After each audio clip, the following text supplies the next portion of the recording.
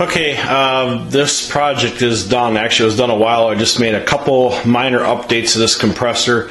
And first of all, I want to say that going by the advice I've got from some people on YouTube, if you're looking for a good compressor and you're not looking to spend a whole lot of money, if you're looking for used, I would say that the Quincy QR series, like the 325 or 340, depending on your requirements, would be a great compressor.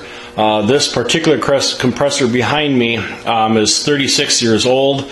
It was a one-time owner, and I don't know if it was really neglected or not, but going by some of the outdated features on it, such as the intake filter and the outside inspection cover, it's never been touched. When I first got it, if you look in one of the previous videos, I talked about that I actually had flushed out the crankcase, and the oil was pretty black and pretty thick and pretty gooey. So other than that, I haven't done anything to it really except for put a rear sealant and a couple updates on it. So what I've got here is I finally got the 220 volt tank drain installed, and I've also got a intake muffler to help reduce some of the rattle a little bit, or some of the low echo or low frequency echo.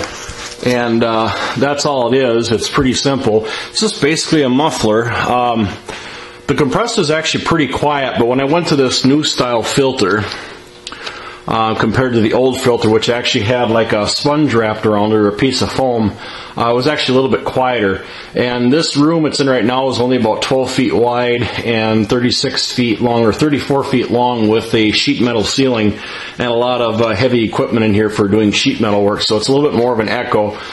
So this filter I got pretty cheap from the same place I've gotten some of the other parts from in the past, and I think it cost me like $45, and it was well worth it because it's definitely take out a little bit of that echo, so it's a lot quieter. Now as you basically hear is the valve chatter a little bit and the humming of the motor. So that basically is the same as 110. The only difference it is 220, and what I did was mounted it to the bottom side of the contactor. Then I also put on this toggle switch as a disconnect to cut the power of the compressor. So last video I had posted on YouTube. I shot with my Android phone, and the audio quality wasn't quite there. So I'm actually using my camcorder now, and I'll just do a real brief video of it in operation, and you can hear it run with Muffler. So, all right. The way this is set up is I've got the tank drain to purge every 30 seconds, and it's got like a 2-second purge time. So the compressor takes about a minute and a half, or a minute and 22 seconds to purge or to fill the tank.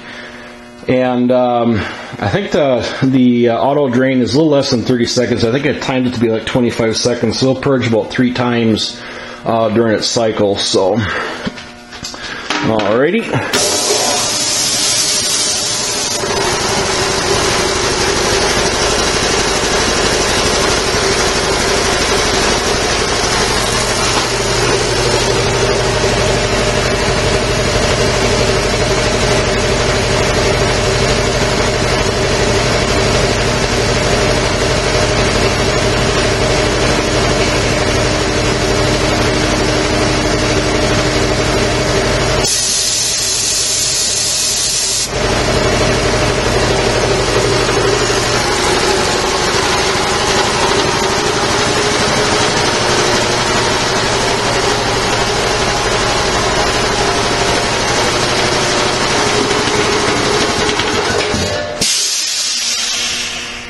So yeah, you can get a good idea as far as how quiet it actually is.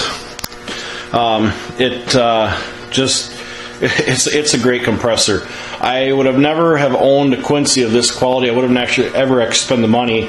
I recently got a quote from a distributor nearby, and to replace this bad boy with this particular model and configuration is well over $3,500. So it's a huge industrial unit. I guess the Quincy QR series is rated for 100% duty cycle, although I don't think anyone would ever recommend it running at 100% the time, but I guess it will handle it. So And I don't even have it set up for 175 psi. I think I got it set up for 160, so it is a little lower pressure as well.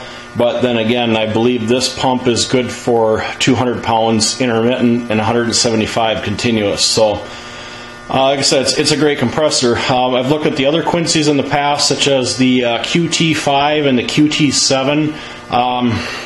You get what you pay for, but they're by no means the same compressor as this here. The head itself, or the pump itself, is smaller, and I believe there's some aluminum parts in that pump as well. I want to say maybe the cylinders are aluminum, or maybe the pistons are aluminum. I don't remember, and or the head. I don't know. There was some aluminum on that, and they did that just to basically cheapen the machine up so it's more affordable, and it is designed to be sold in like your Fleet Farms, Tractor Supply, stuff like that. And you can get a QT5 for, I think, $1,800 without a magnetic starter. And what they do there is